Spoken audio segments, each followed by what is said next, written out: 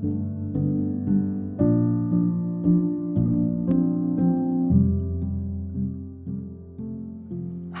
I'm Colette Boulet. Today, I will be demonstrating a few weaving techniques on this tapestry weaving frame. First, I will warp the frame with this thread, which is 100% cotton. I'll create a knot, like that.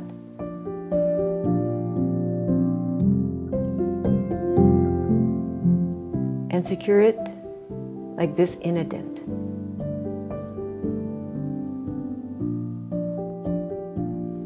Slide the thread through your hand to the opposite dent and down again in the dent beside it. I will double the thread per dent, so I will repeat going over the same dents. This will allow for more threads per inch and allow the warp to be visible. Now move over by one dent and repeat. Be mindful of the tension of the thread passing through your hand. Repeat until you have the reached desired width.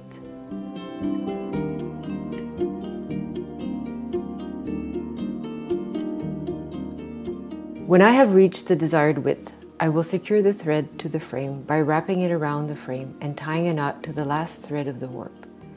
Check if the tension is the same.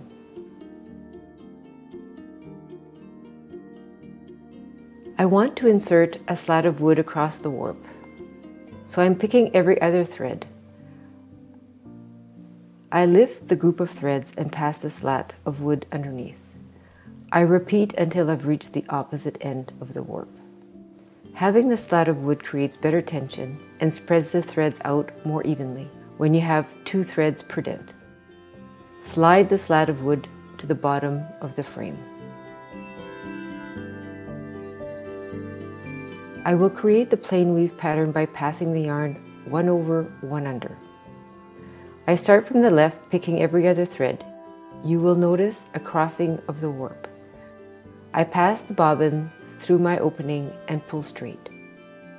I repeat until I've reached the opposite end. I beat the yarn down towards the slat of wood with a tapestry comb.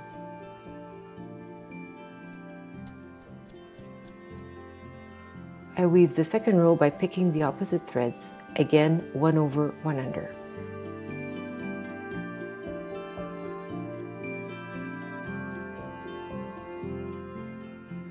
I use the tapestry bobbin to direct the yarn into place for the entire row. Then I beat down with the comb.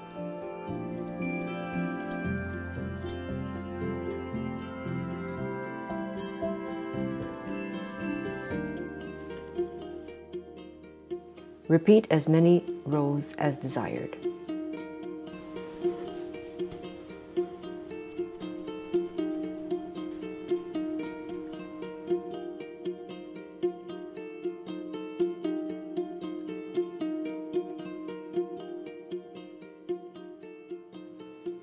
I make sure to catch the end thread. I will pass the yarn 1 under, 2 over. The twill pattern creates a diagonal motif. I repeat 1 under, 2 over until I reach the opposite end of the row.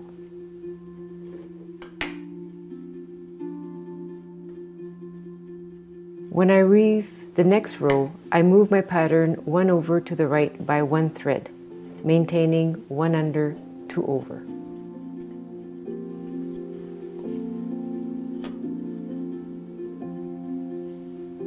Here you can see the diagonal pattern starting to appear with the pattern moving to the right by 1 warp thread each row.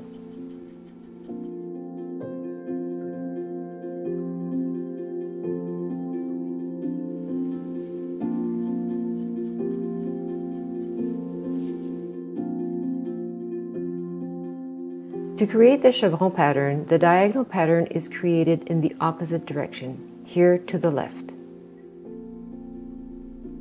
The pattern again, 1 under, 2 over, by moving the pattern by 1 warp thread over at every row.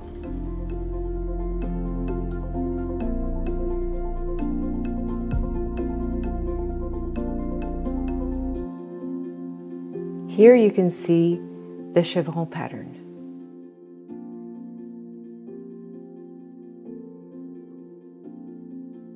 will now create a plain weave tutu.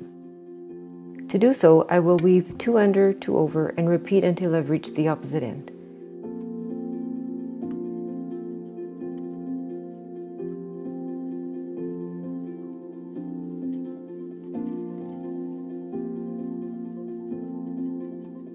When weaving the second row, I will choose the alternate threads, maintaining the pattern 2 under, 2 over.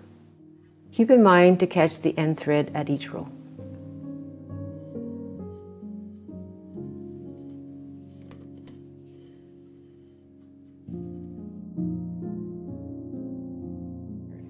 To weave sumac pattern, I hold 2 warp threads and wrap the yarn over right and under towards the left, creating loops.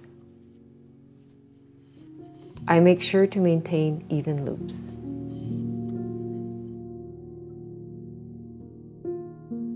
Going to the left, I inverse the action. Hold 2 warp threads, over left and under towards the right. On the end thread, I wrap the yarn twice.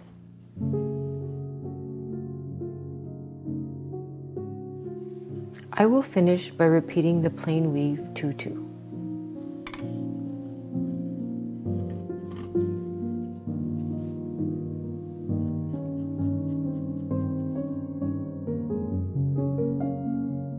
Now that I'm done weaving my project, I cut my yarn. With the use of a needle, I will weave the end yarn towards the center to create a better finish weaving, 1 under, 1 over.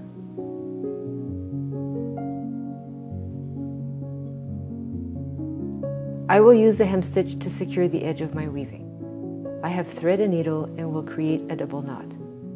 I flip my frame over to start on the back side.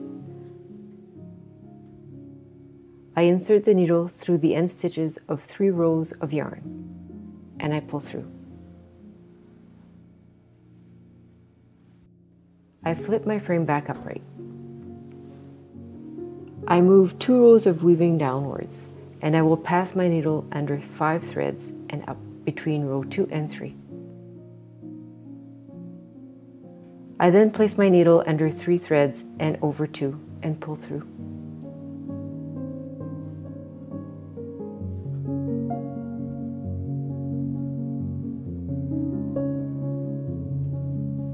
For the next stitch, I leave 3 threads to the right and repeat the first step.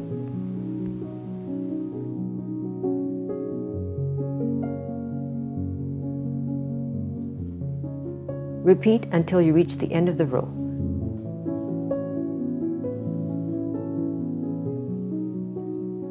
At the end, I flip my frame and work my needle through several stitches of woven yarn to secure it, and I cut my thread.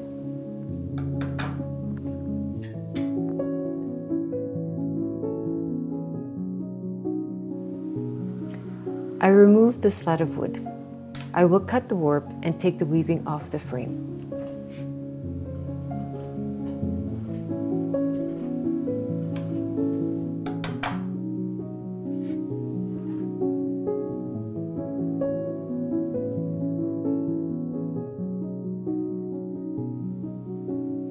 For the second edge of the weaving, I will make fringes, taking a group of cotton thread, twisting it, and making a knot that I secure as close as possible to the weaving.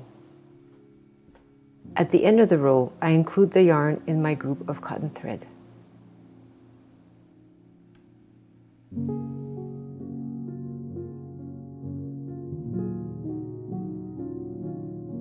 Thanks for watching.